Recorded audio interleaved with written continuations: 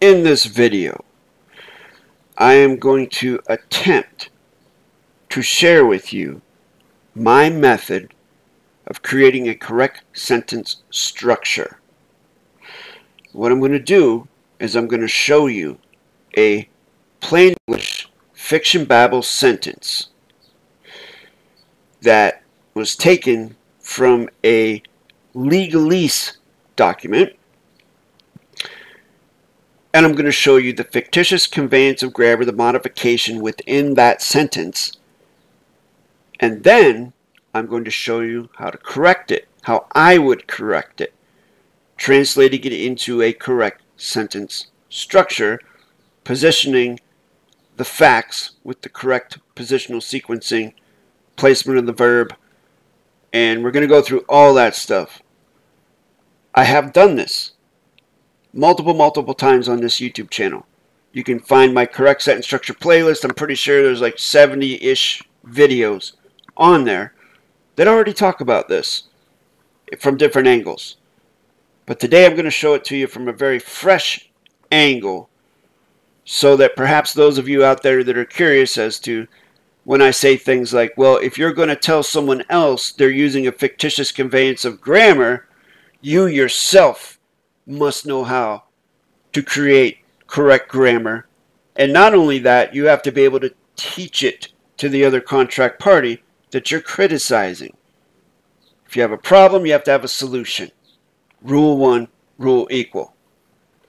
So first off, there's going to be some language in this document, or I mean in this sentence, that I'm not going to directly translate into correct sentence structure, because from my position, my viewpoint, I don't use certain particular fiction terms.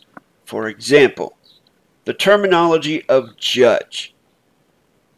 I know a while back in the quantum grammar domain, there's a lot of people arguing about who's a judge, who's not a judge. You know, some individuals were selling judgeships for thousands of dollars.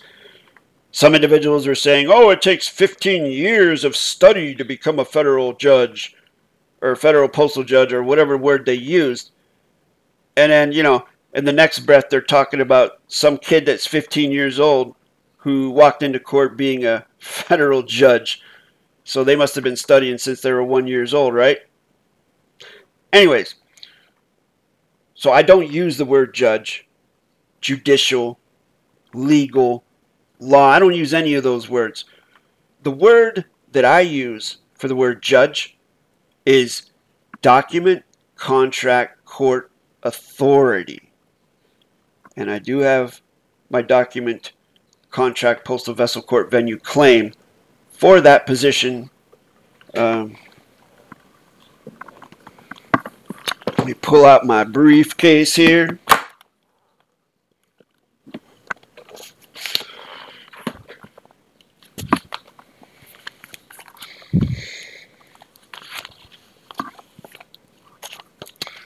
This is my grammar auditor document, contract, court, authority. Okay? And this gives closure to all those performances that I do with site performance, writ performance, bank values, banking, position, piece, neutrality, all that stuff, forensic methods, Rule 1, Rule-Equal, all the things necessary to do the performances that I'm about to do here, or performances that I can do within foreign vessels and dry dock, or wherever I choose to go to use this. And while we're here, you know, I got the fate writ volition claim.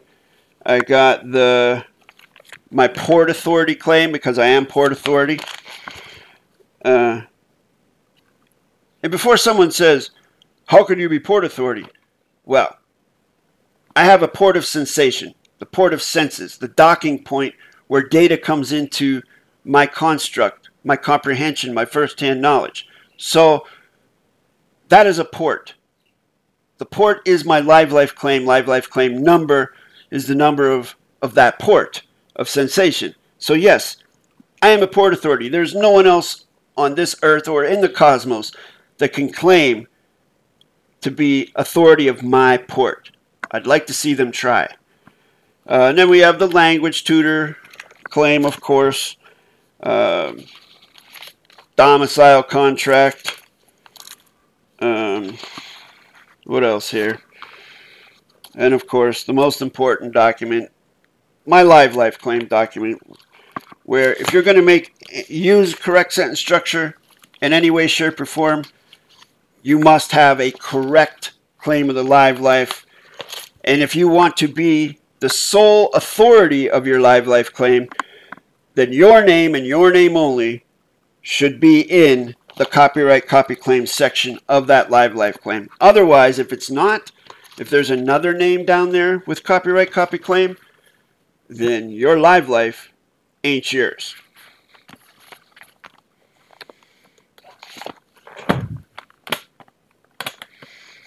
So now that I've established jurisdiction, i.e. authority, let's get on to the meat of the matter.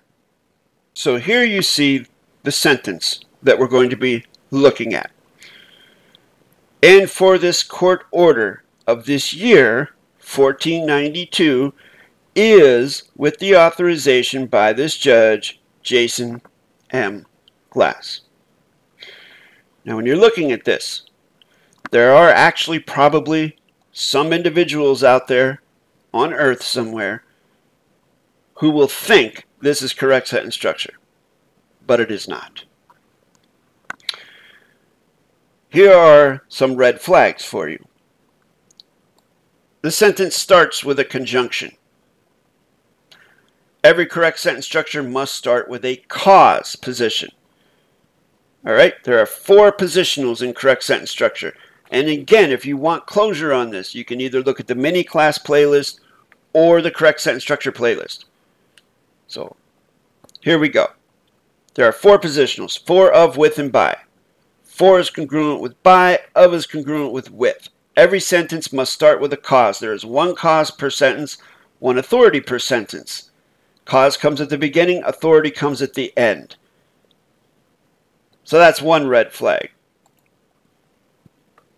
Another red flag would be this. Jason M. Glass. That is not a correct abbreviation or correct name.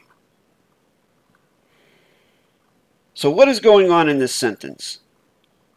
How is this sentence a fictitious conveyance of grammar? Well, for one thing, the and has not been positioned, nor is it serving its intended function of conjunction, because there are 2 conjunctions, and or. You can see the parts of speech behind me. 0 is conjunction, 1 is adverb, 2 verb, 3 adjective, 4 pronoun, 5 positional, 6 loadial, 7 fact, 8 past tense, 9 future tense. So the most efficient and effective way to syntax a sentence, to show the modification in a sentence without making too many mistakes, is to go backwards, start at the end. The first question you ask yourself, is the word tangible or is the word non-tangible? Meaning tangible contract, non-tangible contract, fact-based or non-fact-based. Is the word based on a fact or is it not based upon a fact? Because there are no facts here. This is all adverb, verb, adjective, pronoun, fiction nonsense. So Glass, because using Rule-1, Rule-Equal, balance of the honor and the grace, is a name. If you're reading this, and you're watching my YouTube channel, and you're aware of what my name is, then you can reasonably guess with the balance of the honor and the grace that that is a name. Names are tangible contract. So we know that that's a tangible contract word. And we know that word groups or sentences will only end on verbs or pronouns, 2s or 4s. And the reason why is they would never end on a 1 or a 3, because 1s and 3s, adverbs and adjectives, are modifiers. There's nothing left to modify, so therefore it would not end on a 1 or a 3, only a 2 or a 4. So in this case, it's going to be a pronoun of 4. Reason being, there's a break in the continuance of the evidence right before it, with that period. that incorrect abbreviation. So M, which again we can view through the balance of honor and grace, we can reasonably guess is part of a name, tangible contract. Jason is also tangible contract, and now we have another break in the continuance of the evidence. So M would also be a pronoun, and Jason would be a tangible contract adjective, which is coloring M into a pronoun. Now we can start over again, going backwards. Judge, well, I have a tangible contract with what a judge is, so that's tangible contract. This is non-tangible contract. By is non-tangible contract. Authorization is tangible contract. The is non-tangible contract. So now we have enough information to move in our banking of syntax values. Judge would be a verb being modified by adverb this. Now, a neat little mechanic that you can use for educational, i.e. knowledge cultivation purposes, is when you're going backwards and you can certify that you've hit an adverb, you can now take that away and continue syntaxing as if it wasn't even there. Because an adverb, although it is not in and of itself a break in the continuance of the evidence, it acts as though it is a break in the continuance of the evidence. So with that in mind, by is non-tangible contract, but it is preceded by tangible contract authorization. So by would be a pronoun being colored by adjective authorization, which is being modified by non-tangible contract adverb the. And then the same situation that I just mentioned. If you like, when you can certify that you've hit that adverb, you can now take that away and continue syntaxing. What are we left with? We're left with a break in the continuance of the evidence, the comma, and then tangible contract is and non-tangible contract with. So it's sort of the same scenario as authorization by. So with is going to be a pronoun and is going to be an adjective. Now we have 1492, which is standing by itself, which would be a pronoun. Breaking the continuance of the evidence with this comma.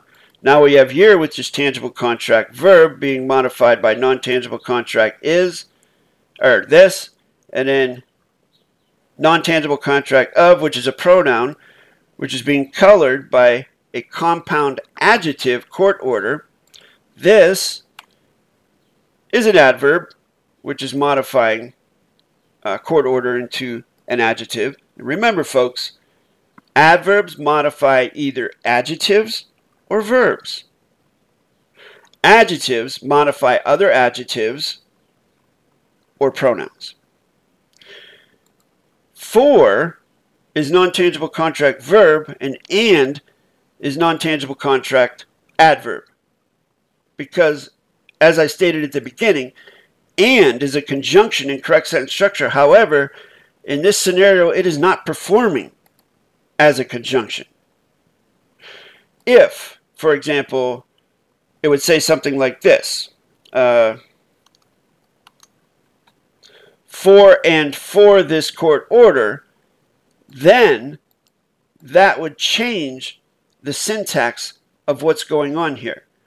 Because now, if that's the case, now and is performing as a conjunction. And it would be a bridge, a neutral bridge between these two non-tangible contract pronouns. And we know nothing can follow a pronoun except for a break in the continuance of the evidence or an adverb. And remember, when I said you go backwards, if you can certify that you've hit an adverb, you can take that away. And there's your evidence for my syntax values for and for. Because it's basically two standalone pronouns being connected by this and here.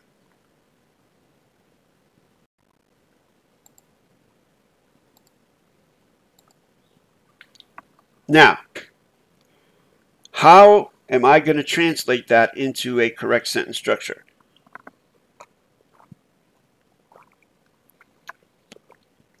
Let me put it back to the way it was at the beginning here.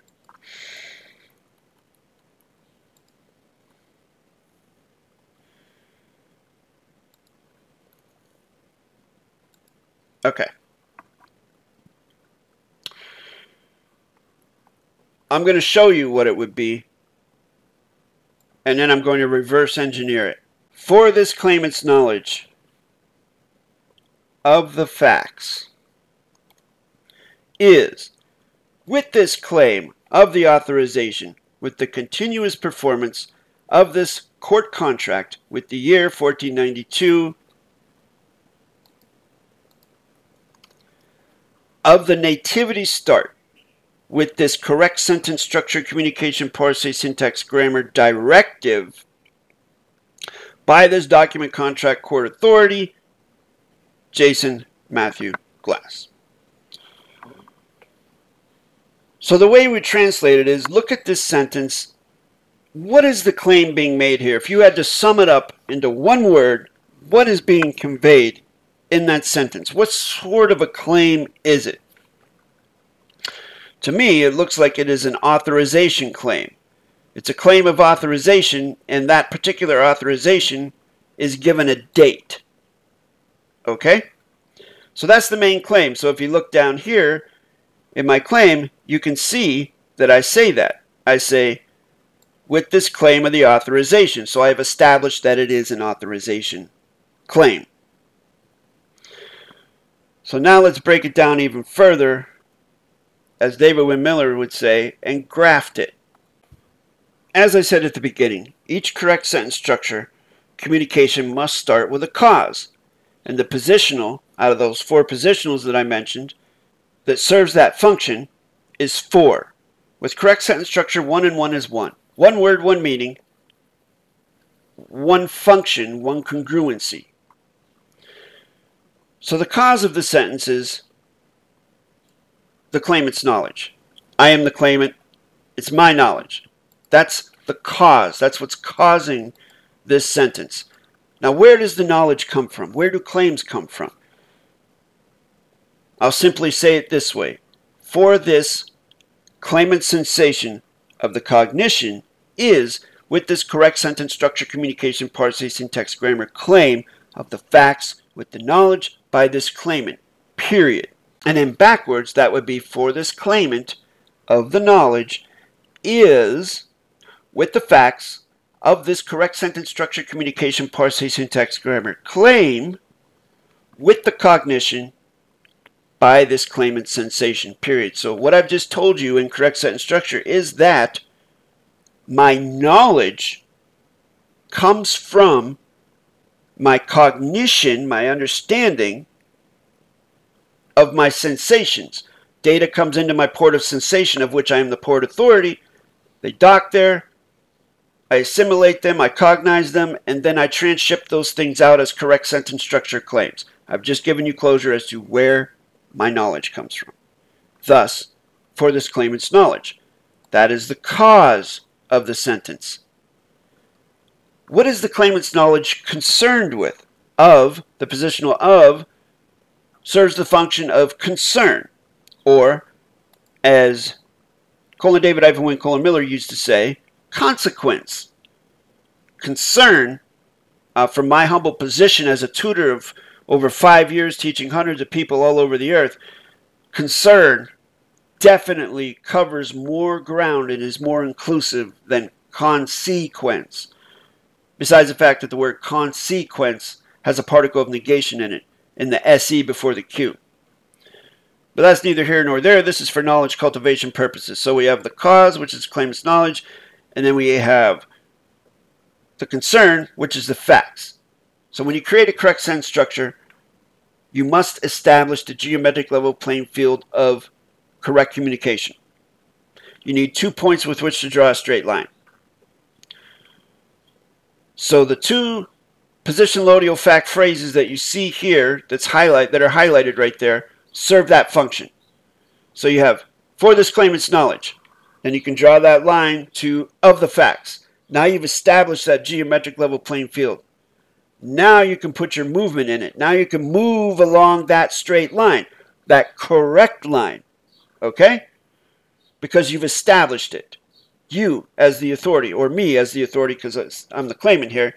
Now we can put our movement in. We can move the cause and the concern into the possessive and so on and so forth down the line. So our verb is singular is. There is only, well, two verbs in correct sentence structure, but it's basically one verb. But it's is, which serves the function of singularity, and then are, which is the form of is, but it's plural. And that is tangible contract. Because try to do anything in life without thinking. So here we go. Now we can move into the possessive. With is the positional that serves the function of possessive. With the claim. What is the claim possessing? The facts. It's also possessing the authorization. What is the claim concerned with? The authorization. It's an authorization claim. What is possessing this authorization? The continuous performance. It means it's a perpetual performance. We could say with the perpetuity as well, if we would want to. And the way you would do that, ladies and gentlemen, when you're looking for positive performance facts to add to your dictionary and add to your contracts, you would use a thesaurus. And if you have a negative performance word, then you would look that word up in the thesaurus and look up positive performance synonyms, and then you would have to give closure to those synonyms using correct sentence structure in your dictionary. So we have, in this instance, I chose the compound fact continuous performance, and also, just a little tidbit, side tidbit, you see a hyphen between continuous and performance there, and a hyphen between claimants and knowledge. That hyphen, in correct sentence structure, performs the function of connecting two sevens together to form one seven. So if I was to syntax for this claimant's knowledge, that would be 5, 6, 7. Of the facts, 5, 6, 7. Is would be 2. With the claim, 5, 6, 7. Of the authorization, 5, 6, 7. With the continuous performance, 5, 6, 7. So on and so forth. So that is what a compound fact is. And as you can see, I also underline it to show that what is being underlined is to be taken as a whole so that it does not interfere with any positional sequencing or anything like that. And more about that in a little bit. So what is the continuous performance concerned with? It's concerned with this court contract, of this court contract. Now you see this compound fact. There are 3 separate sevens which have been brought together by 2 hyphens to form one 7. Why is the word contract hyphenated? Well, folks, if you look very closely here, you will see a particle of negation in the word contract if there were no hyphen in there. Contra is a particle of negation. 1, 0 zeroes out the whole multiplication problem, as David-WYNN, Miller once said. So, based upon that context, I salvaged the word contract to make sure that there were no particles of negation in it, no modification in it. And of course that salvage is open source. No one challenged it, and so it has standing, and you're more than welcome to use it if you'd like. You do not need my permission, folks. It's open source. What is possessing the court contract? The year 1492. Now you see this word year with the tilde in front of it. In correct sentence structure, I use the tilde to designate or credential location. A year is a location as opposed to a century or a month or a day. Hence, year is a location. The number 1492 is also a location. 1492 as opposed to 2001. So those are 2 locations. And commas in correct sentence structure, ladies and gentlemen, simply group facts. They group sevens together. So what is the year 1492 concerned with? The nativity start, meaning it's the beginning of something. Okay? the beginning of the court contract. What is possessing the nativity start? The correct sentence structure, communication, parse, syntax, grammar, directive. Okay? So you see here an abbreviation, CSSCPSG. I give closure to what that abbreviation is here. I write it out. So technically, if I were to keep on going with a document, contract, postal vessel, court, venue, since I've given closure to the abbreviation here, I can use that abbreviation rather than write out correct sentence structure, communication, parse, syntax, grammar every time. So that's the purpose of that. And then the authority. What is the authority of this grammar directive? Oh, and by the way, directive, you see here, DI-RECTIVE. DI basically means source, original. And then rect is just like a straight line. And then IVE is contract. So it's the original geometric level playing field. Straight. Rect. Straight. And then who is the authority of that? The Document Contract Court Authority, DCTCA, Jason-Matthew:\glass. Now you see here, I have underlined this name.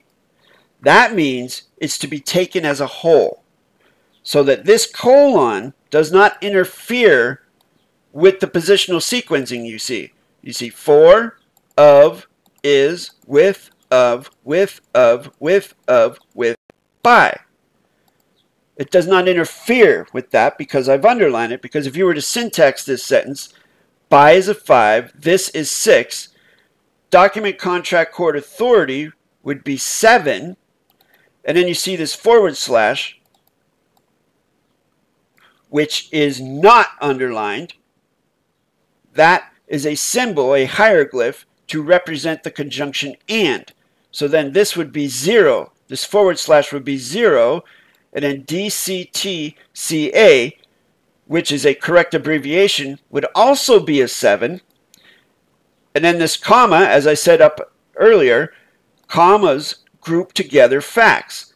And Jason-Matthew:\glass is a fact, so then this would be syntaxed as a 7. So the complete syntax of this particular part would be 5, 6, 7, 0, 7, comma space 7. So we have 5, 6, 7s all the way down the line. And to read that backwards would be, for this document contract court authority, Jason-Matthew:\glass, of this correct sentence structure, communication, parse, syntax, grammar, directive, is with the nativity start of the year 1492 with this court contract of the continuous performance with the authorization of this claim with the facts by the claimant's knowledge. Ladies and gentlemen, I hope you've enjoyed this lesson.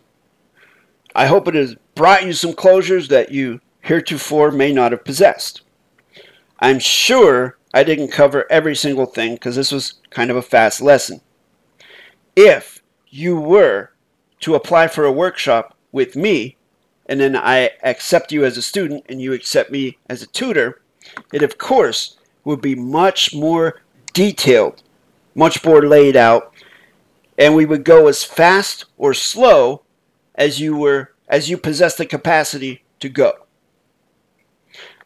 I would literally be your guide and show you these closures. Because again, if you're going to tell someone that they're performing with a fictitious conveyance of grammar, you yourself, for the balance of balance of honor and grace and the performance maintenance of Rule-1 Rule-Equal, must know how to do a correct grammar performance and also be able to teach the other contract party, or at least be willing to teach. They may not be willing to hear, but you have to be willing to teach it and be capable of doing that. if you do not possess that capacity to do that type of thing under duress, I would highly, highly caution you not to get involved in those dangerous scenarios, because the safety of the vessel and yourself is the most important thing. And, well, that about does it. That wraps it up. Thank you very much for watching. If you'd like to learn correct sentence structure, communication, parse, syntax, grammar, contact me at the email address listed at the bottom of your screen. I will set up a 10 to 15 minute video consultation between you and me. You can ask me whatever you like, and I'll do the same, and we'll see if this is something that you're prepared to commit to. If you'd like to support the channel, click on the Join button underneath this video. There are 2 tiers of membership. The second tier has access to exclusive content not available to the public. Once again, thank you for watching. Hit the subscribe button, hit the like button, turn the notification bell to all so that you don't miss any of my premieres, because I do post on a very consistent basis. There are over 500 correct sentence structure videos for you to study on this channel. My gift to you, my fellow mankind. Thank you again, and I'll see you in the next one.